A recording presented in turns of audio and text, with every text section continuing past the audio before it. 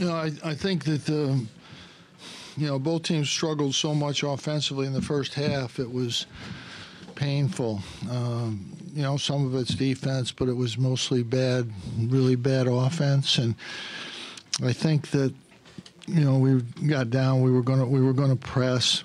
I thought they handled it pretty good. They got by it 3 or 4 times, but we had to press to keep the tempo up, hoping they miss or we get a steal. And they missed a couple. We got a couple, and then we got a couple steals.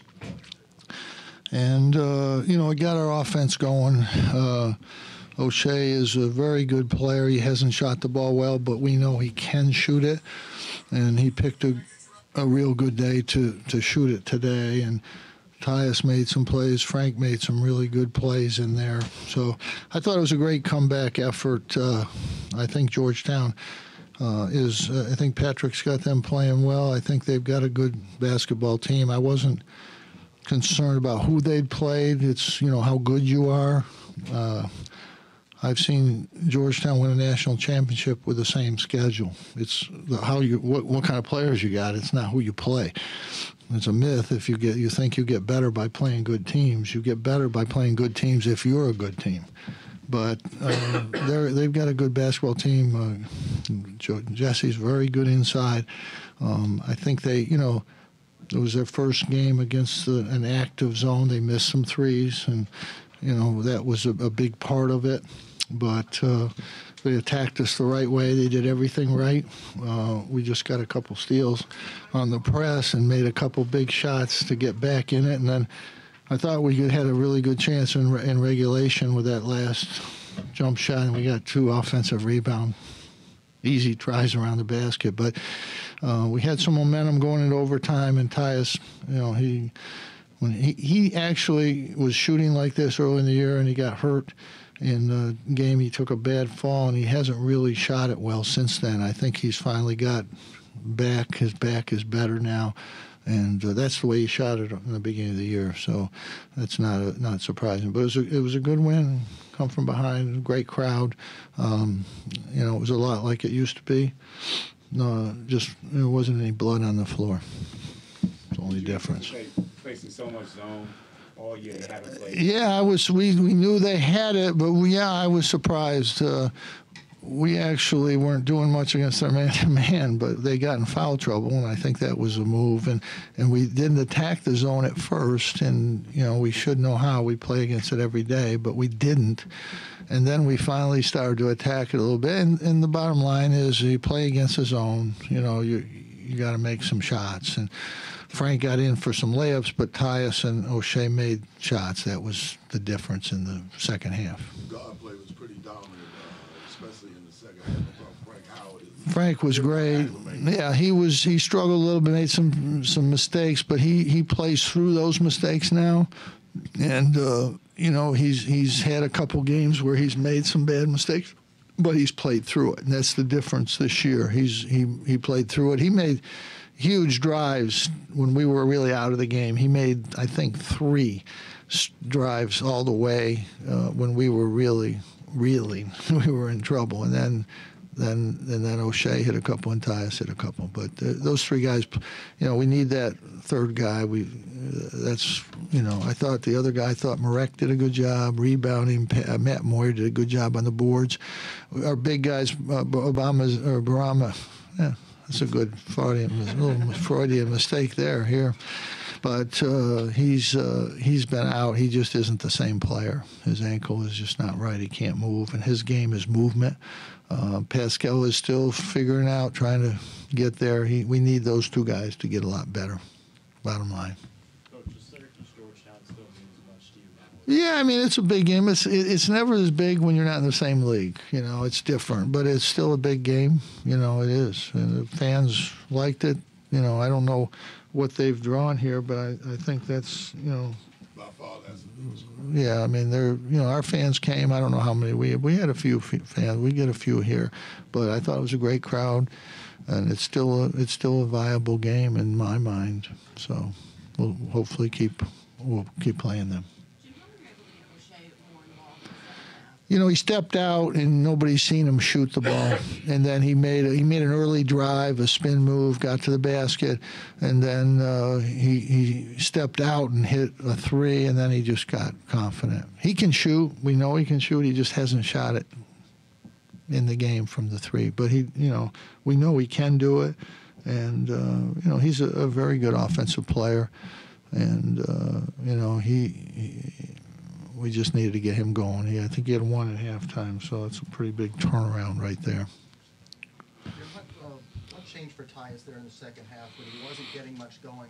Well, he had 4 buckets in the first half, I think. I don't know. He had 4 buckets in the first half, but he felt confident. And when he gets his confidence, I knew in overtime he just was looking for those 2 shots over there, and he knocked them down. They were the difference in the game, him making those shots. 3-point line was obviously usually it works the other way against us, but today the 3-point line worked for us, which is highly unusual. I think we're 350 out of 351 in the country.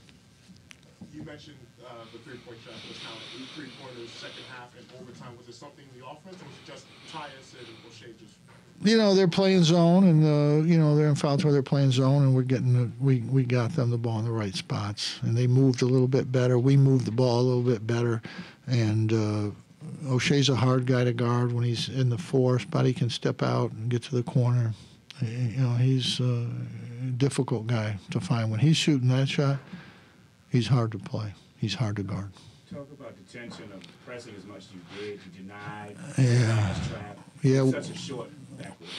Yeah, we work on our press every day, pretty much in practice. We don't expect to use it a lot, but we knew coming in here we might have to. They actually handled it very well. They got through it. They got a couple dunks and a couple layups, but there was a little point there where they rushed a layup and missed it, and then they missed a jumper, and then we got a couple steals, and that was what you're pressing for. You're 10, 12 down. You can't win the game unless you either get them to miss a shot in transition or you get a steal. And we finally got a couple steals, and they missed a couple, and that's how we got back in it.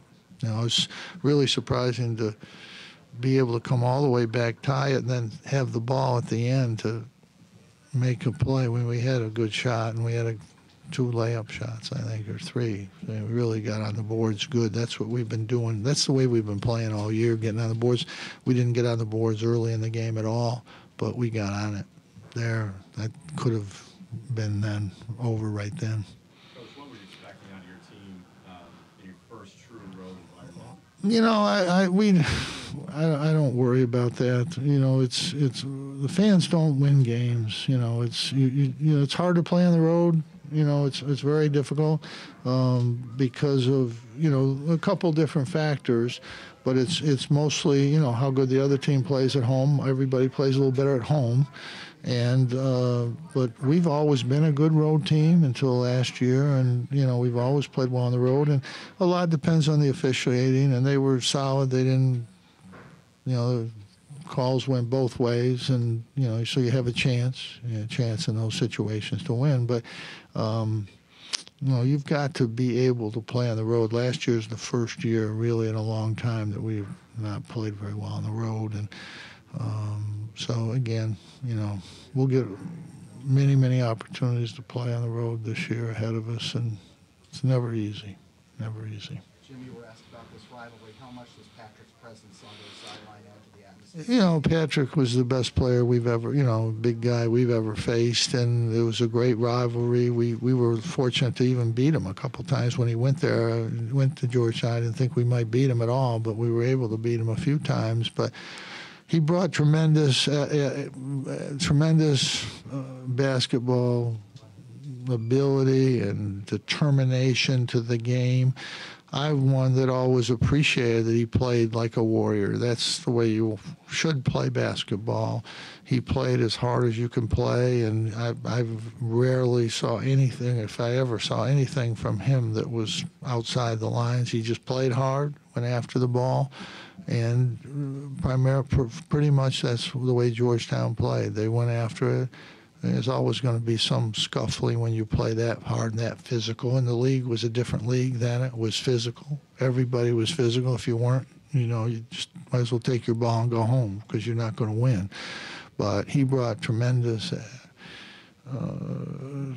excitement and energy and recognition to the Big East Conference.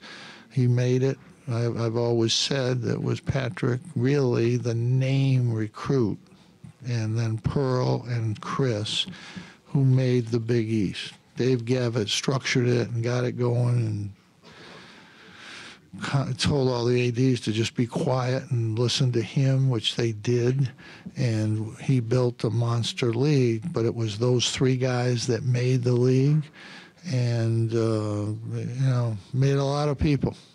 It's unfortunate that things, Dave knew when he went to the Celtics, he knew the league was not going to last. It had no chance to last. Mike knew it, Dave knew it.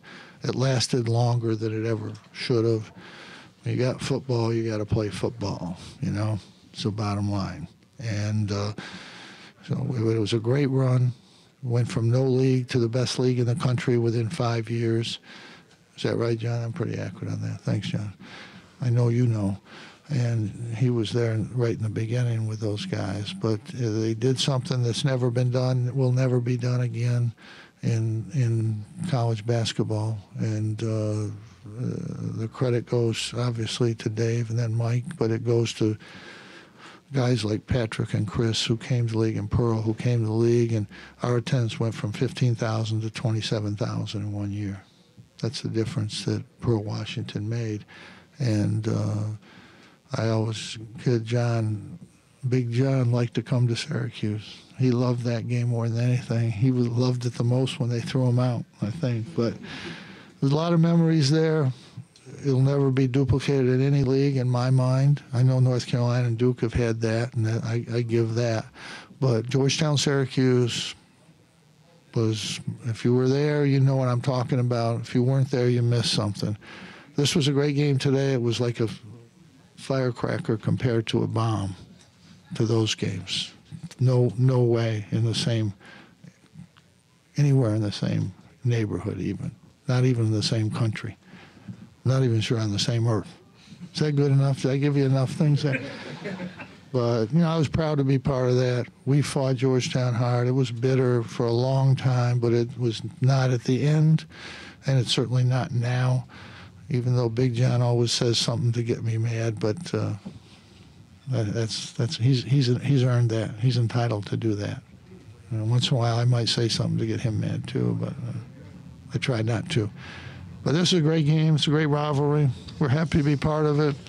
And I'm proud of the way our guys came back in that game. It was not looking too good there for a while.